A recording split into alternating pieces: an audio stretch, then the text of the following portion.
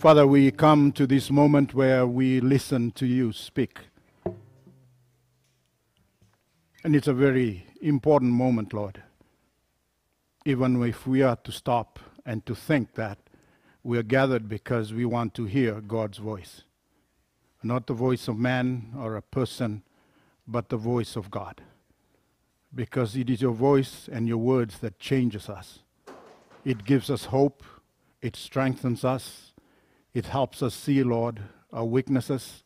It points the truth as to where we have been stumbling and sets us, Lord, on the right course.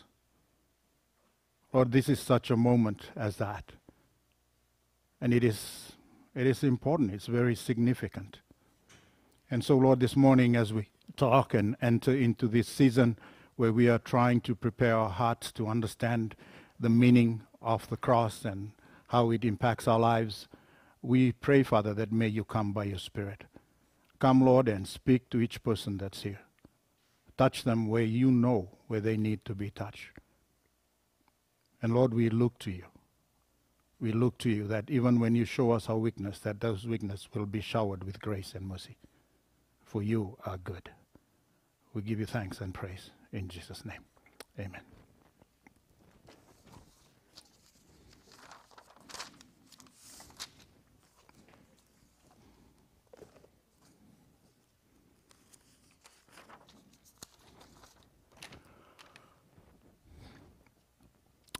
If you have been following the announcement, we are beginning a new series called The Things He Carried. And it's in reference to what Christ carried as he was carrying his cross, right? And following, and after that, the crucifixion. There are things that he carried, right? This morning we'll talk about he carried the cross. Right, next week we know that he had a crown of thorns. And he also had a seamless cloth that was wrapped around. He also carried God's hope and salvation for humanity. He also carried the disappointment that he had of his disciples, that they abandoned him. So these are some of the topics that we will cover in the weeks to come. But the idea is that we're trying to help the church, help us prepare our hearts as Easter comes up. Right, sometimes we just continue regularly in life, and all of a sudden Easter is here, and as a church we had a nice meal, and we go home when we forgot what it's all about. There was a girl that was visiting in England with his family, visiting cathedrals, right? So in England you have these Gothic cathedrals. And they were looking at one, and she looked at her dad and said, "That's horrible, that's horrible." Right? It was a nice cathedral, right? They had the steeples that pointed to the sky, and it was, well built, and but she said it was horrible. And the dad looked at her and said, "Why? Why is it horrible?" And he said, "Look at it. It's in the form of a cross." Right? The cathedral was actually built like a cross. And she thought that it was horrible. The significance of the cross and its meaning, I think in today's culture, has lost that significance, right? We have seen, or I have seen at least, right, in the last decades, that the cross has become more like a fashion statement, right? Everybody wears a big cross. It has either to be silver or gold, and with a fancy chain. I think that should be a new dress code for pastors, right? Cross, big chain, right? Look cool, right? It has lost the essence of its meaning. Right, the cross is so significant, my friends. When you look from there and you just see what he carried. On the cross, he carried our sins. On the cross, he carried the disappointment. He carried sickness and shame and guilt. All that was upon him. But this morning, I want to explore something different. That is the cross of Christ comes with another. Sorry, there's a second thing that I just want to talk about. This song, right? This is a song that we often sing at Christmas, right? It's Joy to the World, right? You guys know that? Joy to the world. Like Lance would be leading next week. I will be now if I keep singing. Then it says, "No more let sins and sorrows grow, nor thorns infest the ground." Right? He comes to make his blessings flow. Then it says this, "Far as the curse is found." Far as the curse is found. Have you ever thought about that? When we sing this song, why the word curse is there? Right? It says joy to the world. Right? There should be joy. There should be happiness. There should be peace. Right? There should be blessings that flow. Then it has this, like, it's almost disturbing. For as the curse is found. For as the curse is found. Right? How would you define curse? Let me throw it to you, right? If I say you were to curse me, I bet you're going to say all nice things about me. Hey, Paul, your hair looks good. You are just a fantastic pastor, Paul. I love your preaching, Paul. Right? Like you build me up, then you put me down, right? That's what it is. Right? When you talk about a curse, right? A curse is not something nice. When I grew up, I was taught not to curse. If I get cursed, I have hot peppers in my mouth. My mother was terrible with that. Right? What is a curse? Right? Curse is not nice. Curse, right? It's like for us, it may mean witches saying something to hack somebody. Right? That's kind of the idea that we have. Right? Harry Potter. Right? You curse people. Or maybe you speak badly about people. But what does the Bible say when it talks about curse? Right? In this text, I want to explore with us in Deuteronomy 1, right? This one here, Deuteronomy 21, right? Look at it. If someone is guilty of a capital offense, right? What is a capital offense? Right? Yeah, an offense that is punishable by death. Right? That's what a capital offense is. Right? And he's put to death. Their body is exposed on a pole, or some translation said on a tree. You must not leave the body hanging in the pole or the tree overnight. Be sure to bury it the same day, because anyone who is hung on a pole is under God's curse. Right? You must not desecrate the land the Lord your God is giving you as an inheritance. So this is from Deuteronomy. Deuteronomy is Moses instructing people, reminding them of the way they are to live and behave and conduct themselves as the people of God. Right? And sometimes you come across where people commit a capital offense. When the person commits a capital offense, the Bible is saying, and their body is exposed, right? Maybe on a tree or something, it says don't leave the body hanging overnight. Right? Don't further, not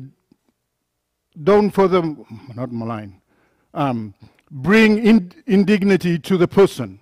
Because if you leave the body overnight, the birds can come, right, pick it apart, right, and you just leave it there. God is saying to them, don't do that. Create respect, honor. Bring the body, bury it. Right? And it says, right, in this one here, because anyone who is hung on the pole is under God's curse. Right? Right? And in Galatians 3:13 to 14, bear with me, right? Paul uses the same thing. Paul uses the same thing, right?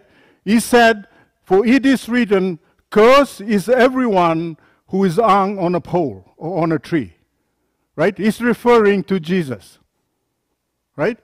Cursed is anyone who is hung on a pole. And he says, he redeemed us in order that the blessing given to Abraham might come to the Gentiles through Christ, so that by faith we might receive the promise of the Holy Spirit. Right? Curse is everyone who is hung on the tree. So when we talk about the cross, right? When you talk about the cross, from that text, right, Paul is saying that curse is Jesus who hung on the tree, right, and the cross. Right? Most of us never think about that. Right? We don't think about Jesus. We know that Jesus died on the cross. We don't think about Jesus as being cursed.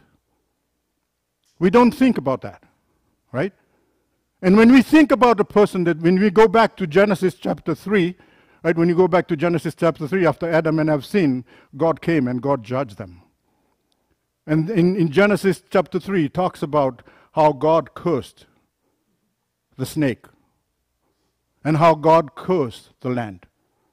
Right? Curse is not just us talking, right? In the Bible, when somebody is cursed, the word curse comes from the idea that people have disobeyed God. Adam and Eve disobeyed God. They rebelled against him. They disobeyed him. They made a choice, right? So when we rebel and disobey God, the consequences of that is what in the Bible is called cursed. We are cursed because of that, right? There's separation from God, right? Life becomes diminished. The woman, it says in Genesis, that they will suffer during time of pregnancy and giving birth. The man would have to toil, work hard, from the sweat of his brows he will feed himself. The earth will grow thistles and thorns. It's no longer paradise, my friends. And that is part of the curse, right? So when we think about curse biblically, it stems from the fact that we have done something in rebellion as a result of sin against God. Then the consequences of that is the curse, right? So that is very important. That is very important. So when we look at our text today, in the text that we've been thinking about in number 2, the cross and the curse, right? For it is written, right? Cursed is everyone who hung on the pole. He redeemed us, right? And redeem us in order that blessings given to Abraham might come through the Gentiles through Christ, so that by faith we might receive the promise, the hope, the reassurance of us being forgiven. But in the New Testament, when you read the New Testament and Christ's suffering, there are two ways, right? When you are hung on the pole and crucified, like Jesus was not the only one that was crucified, my friends, right? There are probably tens of thousands of Jews that were crucified during Jesus' time, right? In one of the historical books that I read, they said about 300,000. Another one about 60, 70,000. So I don't know which one. But I think it's fair to say there were a lot of people that were crucified during Jesus' time. But the one that was most memorable and is remembered often is the death of Jesus Christ, right? So the cross, as we've now talked about, is not a wonderful thing, right? It's a horrible tool for execution. It's disgusting, right? It's terrible. That's what the cross is about. But if a person is crucified in Jesus' time, there are two things that happen, right? That they are cursed. They are cursed in two ways, right? The first one, they are cursed by secular authority, right? When we read in Luke or in Mark 15, it talks about when the religious leaders, right? The Romans, they wanted Jesus to be crucified, and it says that the religious leaders gave Jesus over to the Romans. What did the Romans do, right? The Romans beat him. They beat him up. They beat his head, right? They stripped him, right? Then they scourged him. They had this whip that they whipped him with. And then they put a purple cloth on him. And they began to mock him, practicing that they were as if they were worshiping, right? They were worshiping the king. They spat on him. Then they gave him the cross to carry. And finally, they crucified him. That was done, my friends, by secular authorities. The Romans did that. Right? In my reading, sometimes the people said that even just from whipping and the scourging, sometimes the injuries that sustained, most people didn't even make it to the cross. It was so bad, it rips people's back and sometimes into the organs.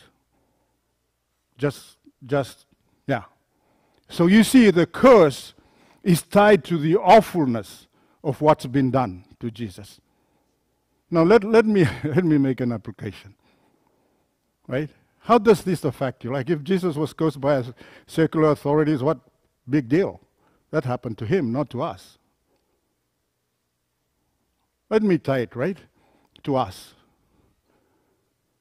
Sometimes in our lives, we also feel cursed by authorities and by our culture. Sometimes if you are a minority, you are told that you're not good enough. You don't look like the rest of us, you don't fit. Maybe you struggle with some oddities. and you don't feel you belong. The culture, the authorities, the secular culture tells you that you don't belong. Maybe there are things that you have that the world looks at it and say, nah, you don't make the standard, you don't make the cut. And you feel marginalized, you feel pushed aside because the powers and the authority tells you what you look like and what you should be. And that goes for all of us, my friends. And you see the good news about this is that Jesus understands that. He understands and he knows exactly what you have gone through. You're not experiencing it alone. Jesus has experienced that through the cross. He was cursed by the secular authorities. They pushed him to the margin. They made a mockery of him. They made fun of him. They shamed him. They stripped him. They beat on him. They put the crown of thorns on him. And they took something like a bat and just beat on him. My friends, sometimes life and the culture and the authorities around us may paint a picture to you and to me and tell you you do not belong. And you feel alone, you feel rejected, you feel like, man, life is not worth living. Let me remind you, today you can have hope that Jesus was cursed in the same way. He understands what you're going through. So don't give up hope. Don't give up hope. You can call on his name. You can say to him, Jesus, you know how it feels. People may have sworn at you. People may have put you down. People may, feel like you've rejected because some things that have happened in the past.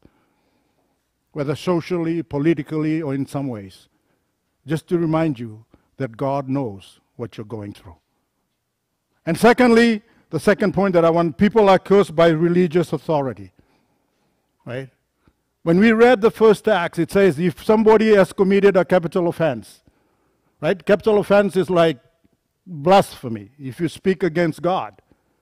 Or you commit adultery, right? Or you commit incest. There are the strings of things that when you commit and you sin, that is punishable by death, right? The religious authority will put you and nail you to the cross because of you if you sin, right? On the cross, my friends, Jesus was nailed on the cross. The text that we have read in Galatians 3:13 to 14, it says, cursed is the one who hung on that pole, right? He redeemed us, right? Cursed is the one who died on that pole. The Bible says, for all have sinned and fall short of the glory of God. All of us, right? It's not only you. It does not negate we as leaders in the church are holier than you, right? It's not the Jews that they thought, oh, we are free from that because we have faith in Abraham. No, the Bible says, for all have sinned. There's no discrimination with sin, my friends. And because of sin, Jesus took our sin on the cross. He became a curse for you and for me. Right? You getting the picture? Because of my sin, because of the curse of my disobedience, he who knew no sin became sin for you and for me. Right? He carried not only the cross, my brothers and sisters, he carried the curse that was upon us. He paid the price. He died. And when he was on the cross, he cried, my God, why have you forsaken me? Why, my friends? Why? It was a cry, the old church father says, it was the cry that made them tremble. Because on the cross, God was isolated. Jesus was isolated. Sin had separated him from the Father. He took upon your sin and my sin, my friends, so that you and I can have life. Right? Think about that. I don't like to walk around thinking that I'm cursed. I don't like to walk around thinking my family is cursed. Right? It takes a different spin on the meaning of sin. But you see, my friends, that's what Jesus did on that cross. God took our sin, your sin and my sin, the curse that comes with it, and nailed it to him. He paid the price. For God so loved the world that he sent his only one Son, beloved Son, right, to die on the cross so that you and I might have life. Right? When he died and he rose again, he made us right with him. The power and the curse that was upon him was broken. It collapsed. Right? So when we come to see the cross, right? When we come to see the cross, we need to remember that. Right? Christ redeemed us from the curse of the law. Look at that. Look at the following part. What did it say? Right? By becoming what? Can we read it? By becoming a curse for who? For us. That's what the Bible says. I'm not saying that. Jesus became a curse for you, my brothers and sisters. Does that register in you? That Jesus became curse for you. Right? He was not cursed because he sinned. He was sinless.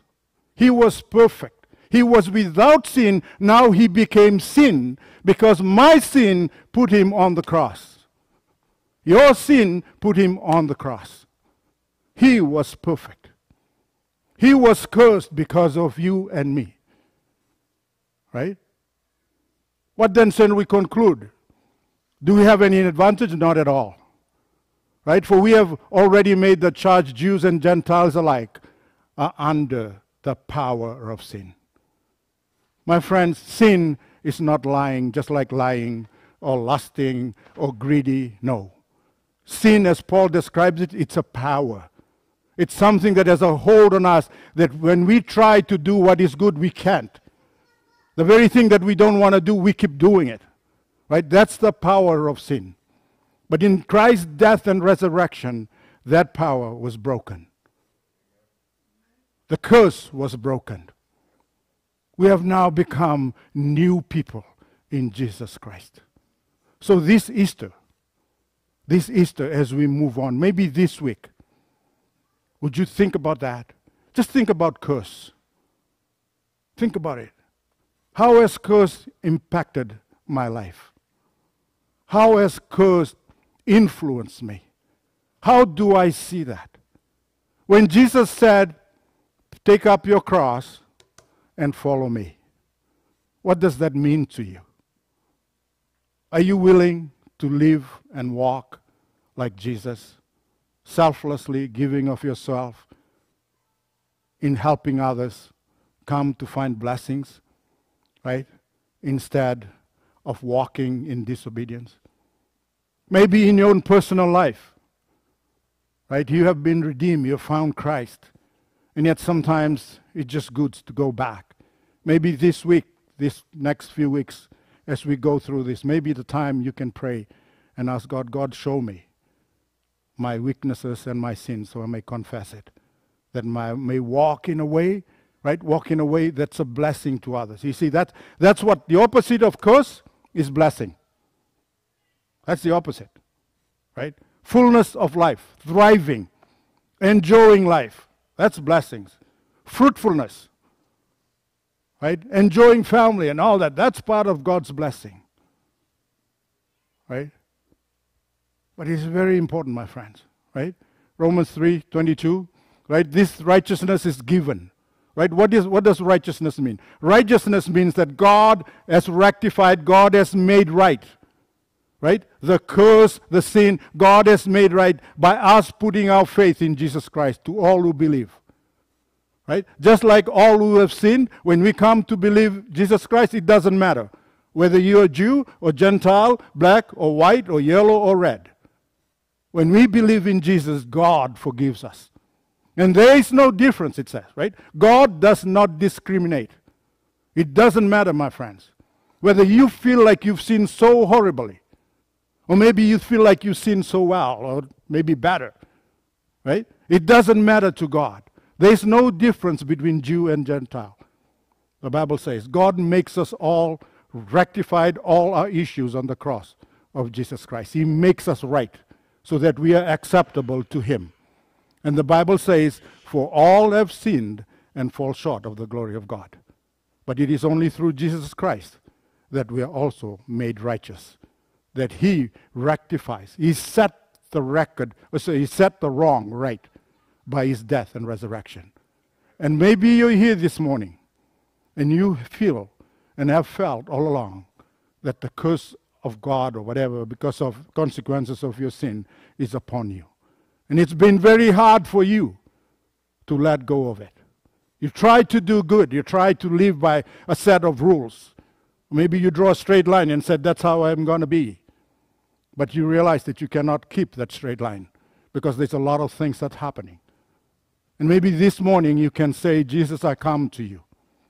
I recognize my weaknesses. I recognize the sin that has its power over me and I cannot break it. I'm so thankful that today I come to understand that you became cursed for me so that I might have life. I ask you to come into my life, come into my heart and transform me. I give my heart and my soul to you. They are yours. Do a new thing in me so that I can be a blessing to my community and to others around me. Maybe that's a good prayer, my friends. Maybe as we go through this time, may we think about it. This week, please think. Think about the cross and the curse and the power of God to redeem us from that curse and set us free and make us his children, his people, the one he loves, right? And give us a promise, not only for today, but the days to come. Let's bow our heads and pray.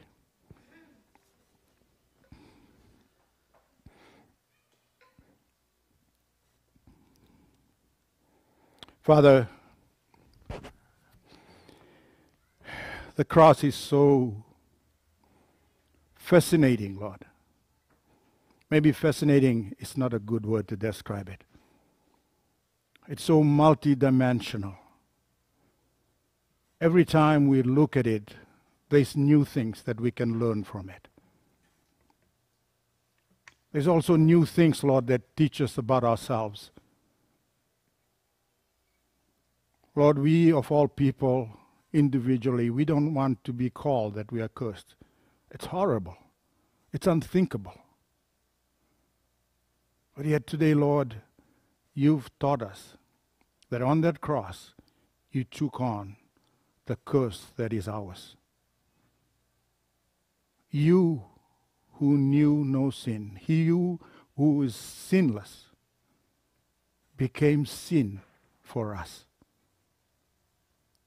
Help us, O Lord, to understand that deeply, so we can come to you with gratitude, so we can come to you and say honestly, Lord, here I am. I have nothing to offer except this poor life. Take it and use it, Lord, so that I can be a source of blessing to others. Lord, help us as we prepare our hearts towards this Easter. Shape and form us, Lord, that we would long to love you more, that we would yearn to see Christ formed in us in a way that would just transform us, Lord, that reflects you more and more. Father, for those that are here that are carrying burdens that feeling like they've cursed because of sins and wrongs that have been done to them, and it's hard for them to let go.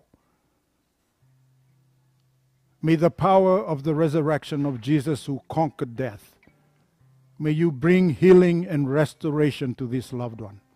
Speak to them, Lord, and say to them that they are yours. You are mine. I will cleanse you, I will wash you with the blood of Jesus Christ and set you on a path that is firm, that is filled with love, even through hardship, that you will never leave them, nor will you ever forsake them. Lord, for those that are perhaps sitting on the fence, they've been wondering about you. They don't know whether they want to commit or they just want to stay. Today, Lord, we pray.